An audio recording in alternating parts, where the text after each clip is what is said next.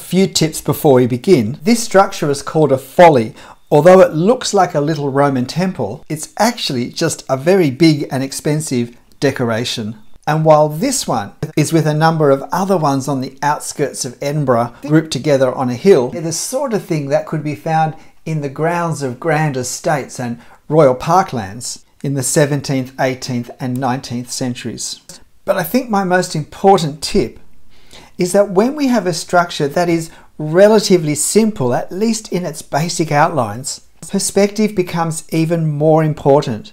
Because with a more complex structure, if our perspective is not quite right, sometimes the observer can be distracted from seeing it quite so clearly because of all the detail and the different elements there are to look at.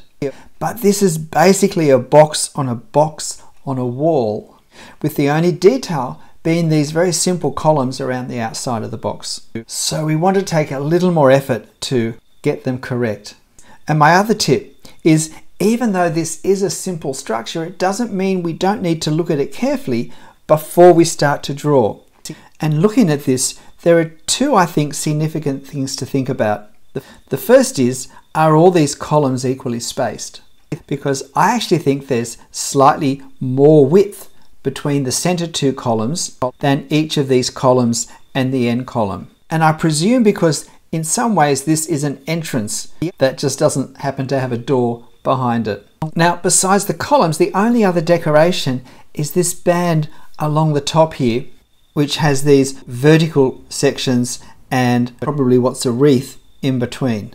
And the thing to notice is that with these vertical sections, there's one above the top of these two columns, there are two on each end, and there's one above each gap.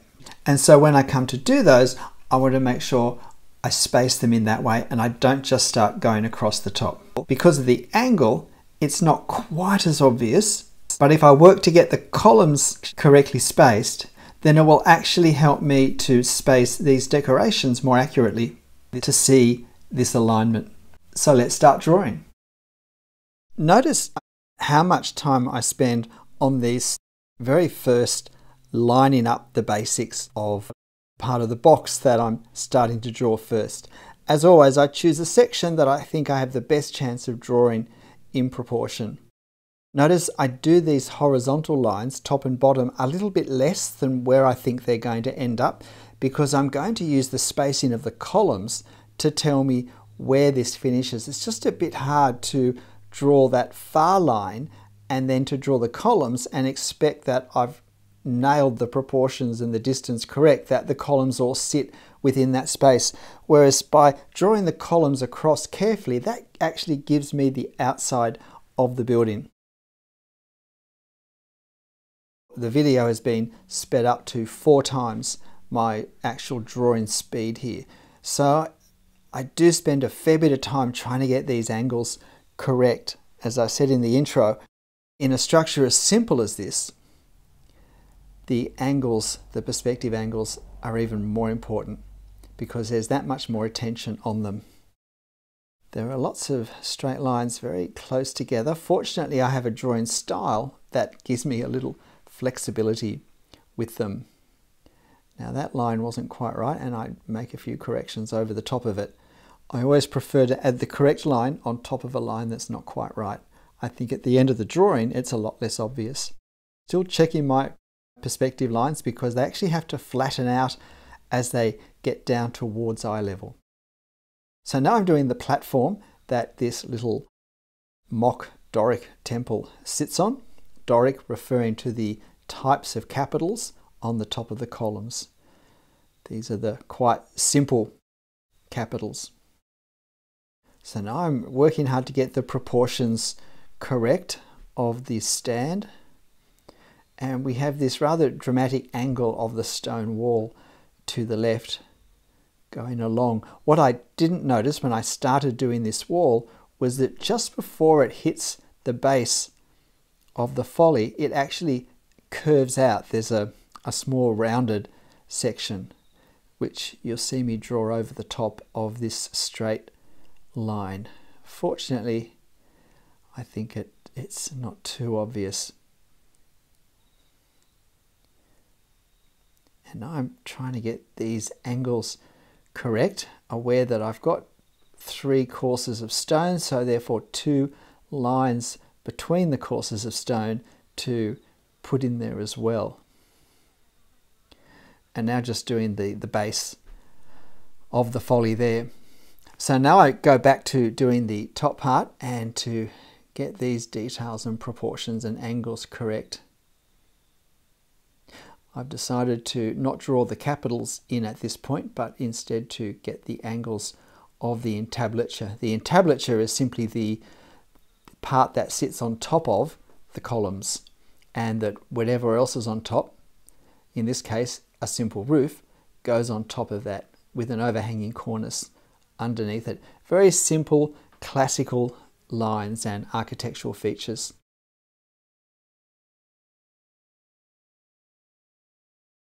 I'm now looking at some of the details that I haven't yet drawn, particularly in this upper part of the structure, the entablature. So now I'm positioning these vertical elements, as I said in the introduction, placing them at the ends and above the columns first, and then spacing them between the gaps that are left. There is a little bit of decoration underneath them, and then I position some circular motifs. Now with this side, it's all very compressed because of foreshortening, so I'm not really doing circles, I'm really doing more just vertical lines to represent the circles. Now I'm having to think about, do I try and indicate the stonework? And I decided, because it's such a simple structure and because the stonework I feel like visually is an important element, the divisions between these large blocks of stones, it kind of adds to the sense of this is a somewhat monolithic structure. I decide to put them in. I also decide at this point that I will add some hatching later on to give some sense of shade. Now this photo was taken at a cloudy moment of the day, and so there isn't any real clear sun direction that's evident. So when I put the hatching on, I have a notional direction of the sun. But at the moment I'm still trying to get these lines worked out, and the horizontal lines between the courses were stronger on the upper part of this left-hand wall. There was actually a larger gap between the courses, so they did cast a greater shadow. Trying to keep my stones correct, and bearing in mind that as the stones move from left to right, foreshortening means they appear to become narrower and narrower. So I try and bear that in mind when I actually place the divisions for where they are. Now Doric columns are fluted. They have this vertical scallop that runs down them and leaves quite a distinctive mark.